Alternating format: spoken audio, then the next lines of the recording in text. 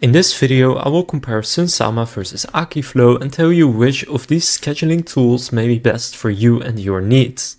So first, I will tell you what exactly they do and who they are for.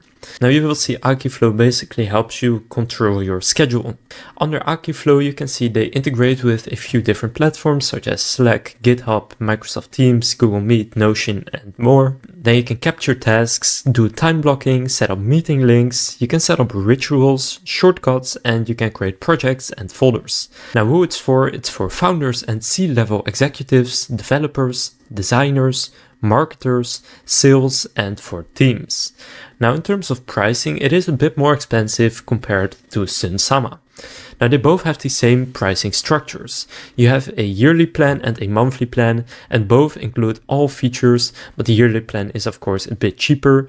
And in this case, it's $19 per month, and the monthly plan is $34 per month. So you will save 44% if you pay yearly. Now comparing this to Sunsama, they have a very similar goal, but a little bit different. It's to make work-life balance a reality. In terms of features on Sunsama, you can see they have a guided daily planner, you have a unified daily view, you can set goals every single day and also for weeks. You can do time boxing, and one thing that I think is very cool, it integrates with a bunch of different tools such as GitHub, Monday.com, Asana, and a bunch more, and you can simply drag in tasks from those softwares into your schedule, and then they will be automatically added into your schedule. And the imported tasks do stay in sync as well. Now you can also set up recurring tasks. So for example, every day at 3 p.m. I want to have 20 minutes to answer emails, something like that. Or every morning I want to go to the gym, because it's not just for work, it's to get a work and personal life balance. Now it also syncs with your calendar, so that can be Google, Outlook, or iCloud. And I really like Sunsama, and in terms of pricing, it is quite a lot cheaper when you pay monthly compared to Akiflow. The yearly subscription is $16 per month. That is also cheaper than the yearly plan on Akiflow, which is $19. But here the monthly plan is $34, and on Sunsama it's just $20. So that is a pretty significant difference. So if you're looking for the most affordable option, Sunsama wins, especially since they also have a 14-day free trial compared to a 7-day free trial on Akiflow. Now if you want to claim this 14-day free trial, no credit card required, you can click on the link down in the description for Sunsama. That will take you to this page. From there, simply click try for free.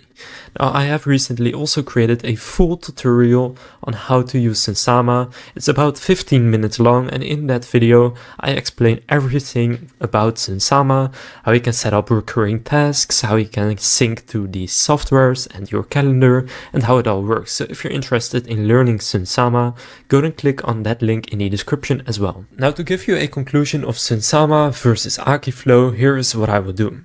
For most people, I would go with Sunsama. I prefer Sunsama. I think it's a better software than Akiflow, although Akiflow is also very decent, but I think Sunsama is best. If you work with any of these platforms right here, so you can see Asana, ClickUp, GitHub, Gmail, and all of these other ones, if you work with any of those, and by the way, Zapier integrates with pretty much any software out there.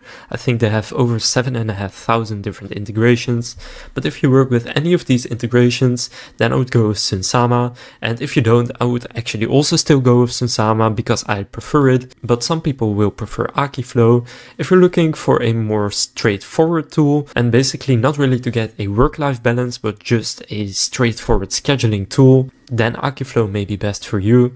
But overall, I think Sunsama is the winner in this comparison, and I would go with Sunsama since it's cheaper, and I like the fact that you can set up weekly and daily goals, and it will track how much you work every single day, and you can really easily move forward tasks. I just think Sunsama is best. So that concludes this comparison of Sunsama versus Akiflow.